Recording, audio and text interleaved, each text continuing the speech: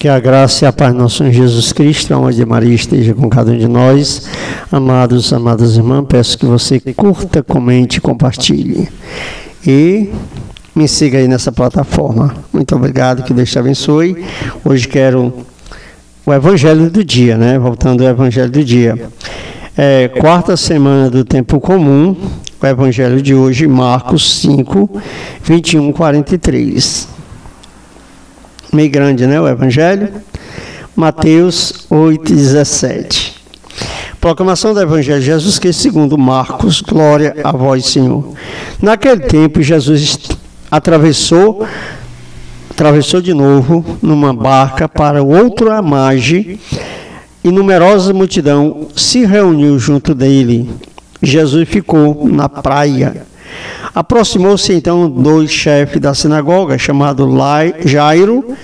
Quando viu Jesus, caiu-se por terra, seus pés, e pediu com insistência: minha filha está nas últimas. Vem, põe a mão sobre ela para que ela sare a vida. Então Jesus acompanhou numerosa multidão e seguiu. E cumpriu.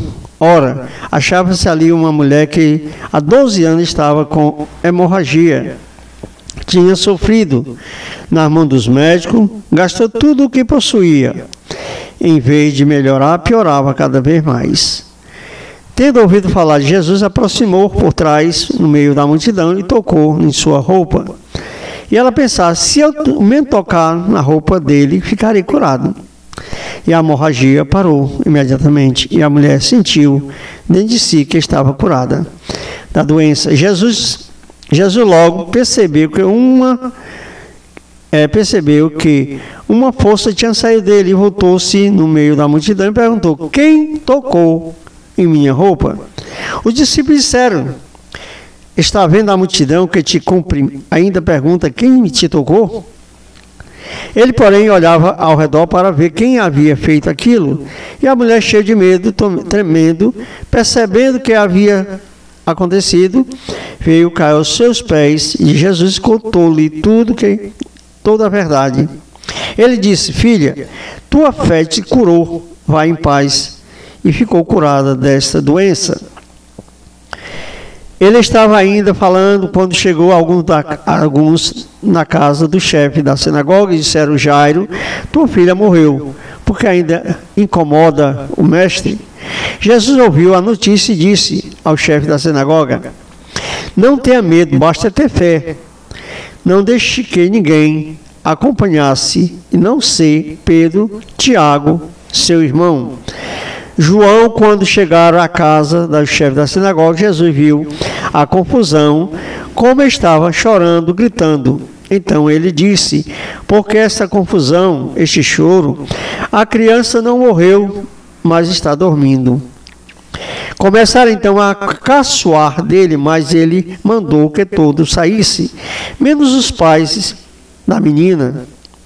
E os 3 discípulos que o acompanhavam. Depois, entrando no quarto onde estava a criança, Jesus pegou na mão da menina e disse: Talita,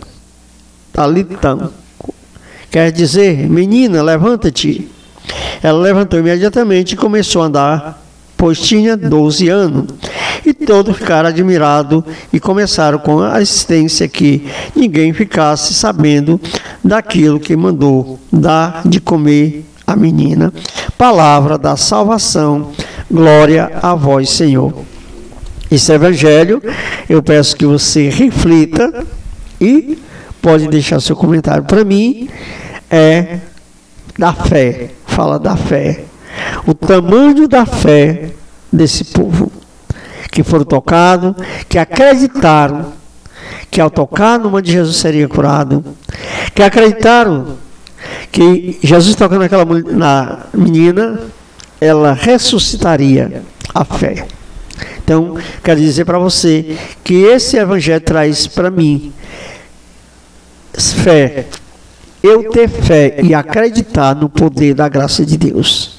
Curta, comente, compartilhe com seus amigos e me siga nessa plataforma. Muito obrigado, que Deus te abençoe. Paz e bem.